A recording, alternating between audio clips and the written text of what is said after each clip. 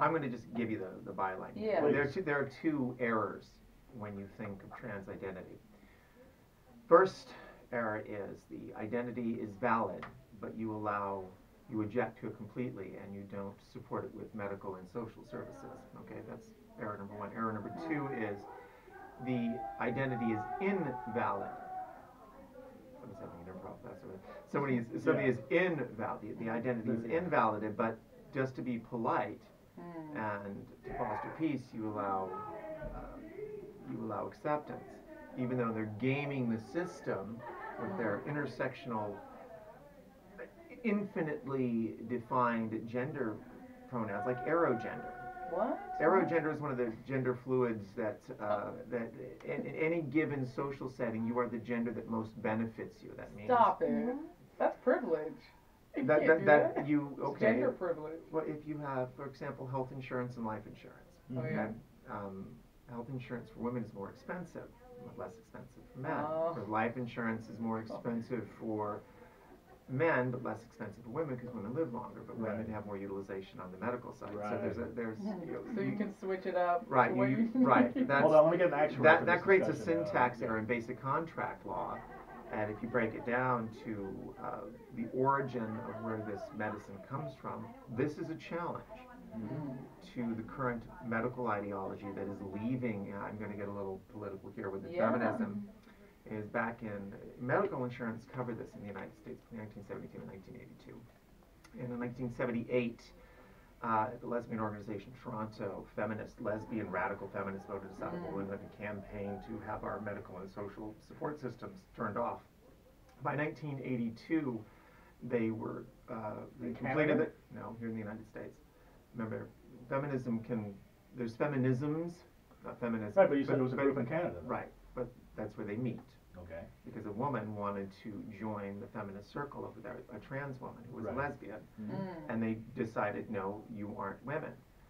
But that became the feminist agenda. Feminist agenda doesn't require borders, but they attacked it in Canada, they attacked it in the UK, and they attacked it here. They were successful in turning off the intermodal supply chain of healthcare knowledge and services, killing 50,000 children, up to 200,000 adults. I'm sorry, Republicans, you blew this one. Yeah. Okay, that's called a genocide. I wasn't a Republican back then. So. Were you back then? Jesse Helms and William Alexander It's encouraged their colleagues. Encouraged their colleagues to vote against the ADA to include protections for transgender people, and there's so many that died. And you can put this on the head of feminism. Now, that's who promoted this, and my body was ruined because I wanted to transition young by the time I got there. Now, this isn't the fault of the Republicans. They got their information from Janice Raymond, from a coalition. I mean, look at Gloria Steinem. She was on board with this. In about 2013, the gay community, the lesbian community all decided to apologize, but they never talked about why. That's why. Wow. They all lobbied to shut down the social and medical support systems and for trans people. That's awful. So I used to work for the Office of Special Investigations. Yeah. Wow. This is a clear multi-victim crime based on a fraud perpetrated by radical lesbian Marxist feminists. And I wonder why Republicans, seriously guys, you can slap a black mark of genocide on feminism right now. Wow. Why isn't nobody that out opposed more? this? Because the liberal left media suppresses it. And that's why they're sparking up this whole thing. And we're talking about, they said all transsexuals rape women's bodies. They couched a low-resolution narrative within a high-resolution academic pipped-up language, which is typical postmodernist script. I talked to you about that Marxist bullshit. And that's group guilt assignment Marxism, coupled with a false allegation of rape that killed 50,000 children. Oh my gosh. Okay? That's a shame. How come no one's talking brought this about up? it. No one talked about no one this. brings it up. Now would be a good time to bring it up with the midterms. Now would be a good time to inform voters. So going, Democrats, this is all on you. Yeah, they need to do their history. Well, what should they, With the their Republicans, history. and everybody do Well, from this point forward? Look, trans identity was hijacked in 2004, 2005. We had the Harry Benjamin standards in the United States. And then in order to meld our efforts with Lambda Legal, the Transgender Law Center was formed. They knew this was going to come down at some point, so they changed it to WPATH. It was some kind of coup in order to insert this Marxist agenda of multiple varied genders ad infinitum, ad to illogical. It's just post hoc reasoning.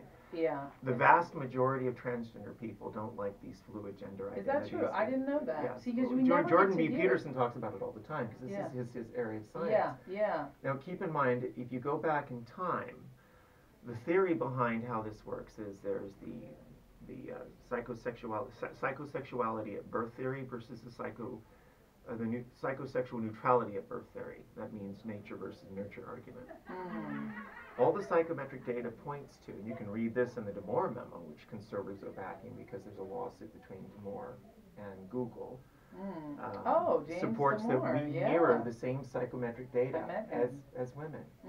But these crazy feminists see us as a jealousy. It's all about jealousy and resentment, and I don't understand it because some transgender women are some of the most beautiful women in the world. Well, I agree with that. Well, that's where the jealousy would be then. But, absolutely. That's why they did it. And I have to be honest, being here in very liberal Los Angeles, maybe I'm in a bubble, but you're in a hive mind here. You're stuck in it. Especially if you counter any of their arguments, you will be crucified. Well, no, I'm not countering it. Yes, high five. Can I just say how brave you are?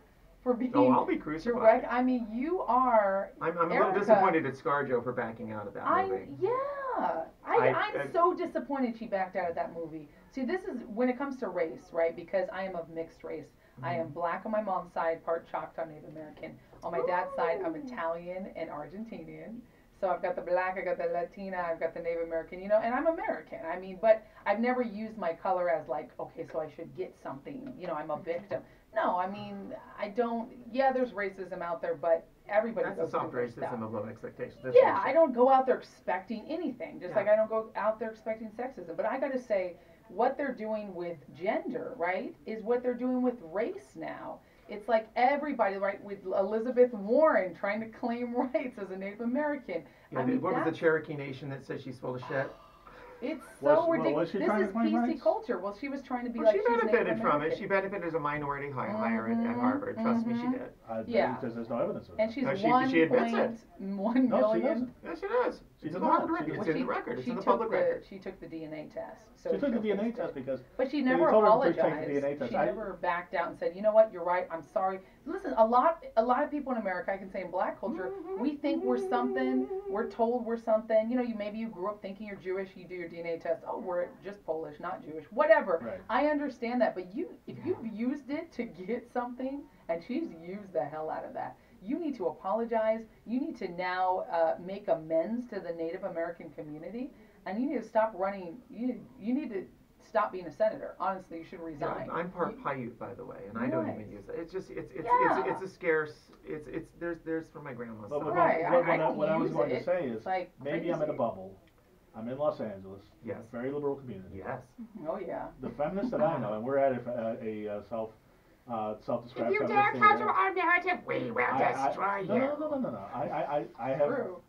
I have the feminists that I know, or the self-described feminists, have always been for trans rights.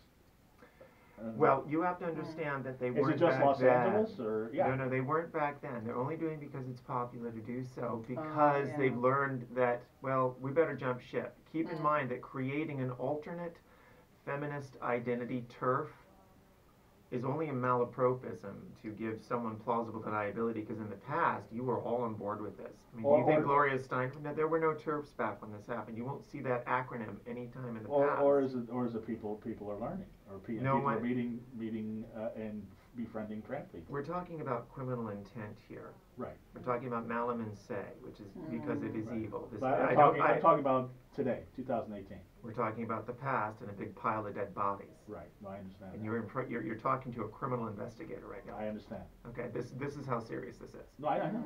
Now,